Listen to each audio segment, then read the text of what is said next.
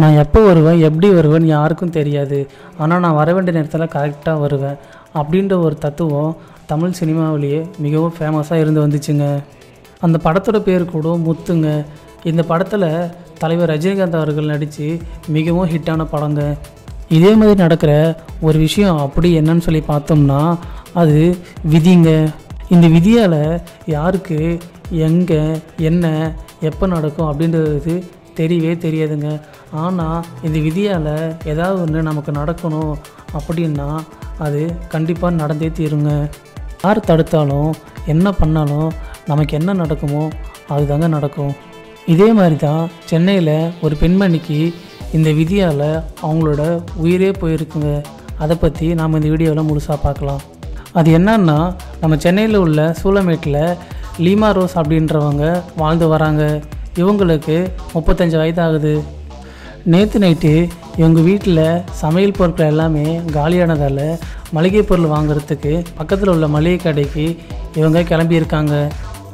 பக்கத்தில் உள்ள மளிகை கடைக்கு போயிட்டு இவங்க மளிகை பொருளும் வாங்கியிருக்காங்க. அதன் பிறகு அவங்க திரும்பவும் வீட்டுக்கு கிளம்பி வந்துட்டாங்க.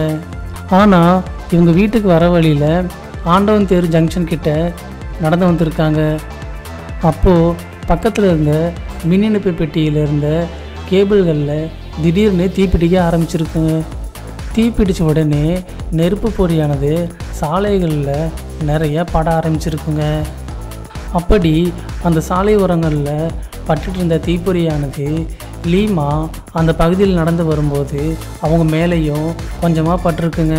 நெருப்பு துளிகளானது அப்படியே மெல்ல மெல்ல பரவ ஆரம்பிச்சிருக்குங்க. அது இல்லாமல் லீமா நைலான் துணியாலான நைட்டியை போட்டிருந்தாங்களாம். இதனால் தீயானது இன்னும் வேகமாக பரவ ஆரம்பிச்சிருக்குங்க. இதனால் பதறிப்போன லீமா அங்கேயும் இங்கேயும் அலறிக்கிட்டு ஓடி இருக்காங்க.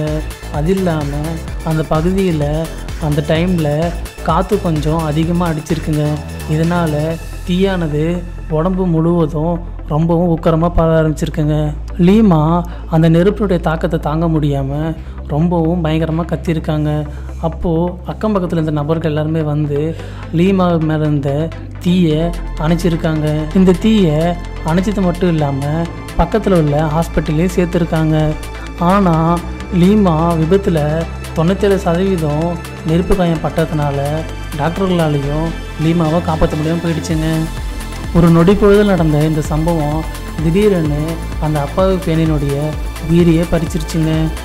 சம்பவ இடத்துக்கு வந்த தீயணைப்பு துறையினர் என்ன சொல்லியிருக்காங்க அப்படின்னா, அந்த பெண்மணி நைலான் துணியிலான ஆடையை போட்டிருந்தாங்க, அதனால தான் அவங்க மேலே தீயானது ரொம்பவும் சீக்கிரமாக பரவ ஆரம்பிச்சிருக்கு அப்படின்னு சொல்லியிருக்காங்க.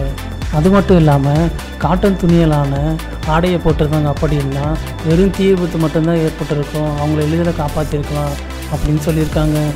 இதே மாதிரி யாருக்காவது தீ விபத்து பட்டுச்சு அப்படின்னா நீங்கள் பயத்தில் அங்கேயும் இங்கேயும் ஓடாமல் உடனே கீழே விழுந்து மண்ணில் பிறண்டுடணும் அப்படின்னு சொல்லியிருக்காங்க.